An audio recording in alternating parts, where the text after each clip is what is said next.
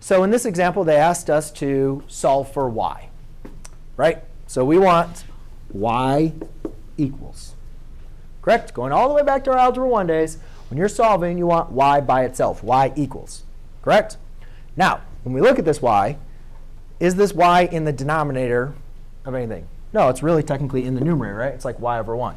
So therefore, I can't solve for y when I have y in the denominator. So what I'm going to do is I'm going to get rid of the y in the denominator. To do that, I'm going to multiply by y minus 5 on both sides. By the division property, those divide out. And therefore, I'm left with y minus 5 times x equals y plus 3. Now, I can't solve for y when it's inside of a parenthesis. So how do I get rid of the parenthesis? Well, I can apply the operation that the parenthesis is being used for, which is the distributive property. So now I have yx minus 5x equals y plus 3. Again, I still can't solve for y when I have a y on both sides, right?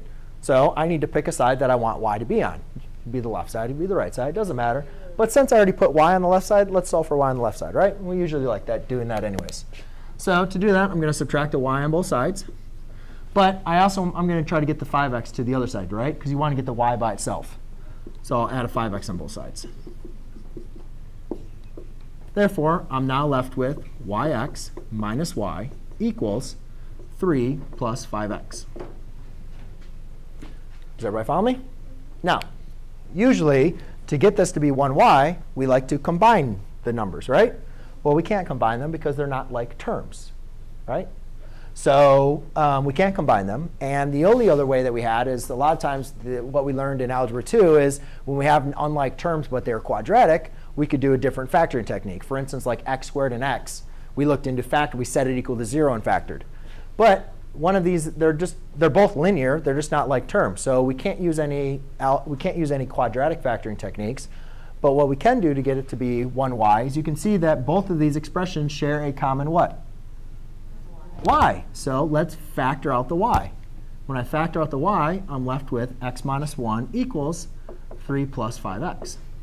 Now you can see that my one variable y that I'm trying to solve for is being multiplied by x minus 1.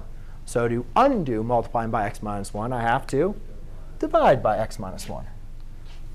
And I do that on both sides. By the division property, that goes to 1. And now I have y all by itself. Y equals 3 plus 5x divided by x minus 1. Ta-da! That was a thing of beauty.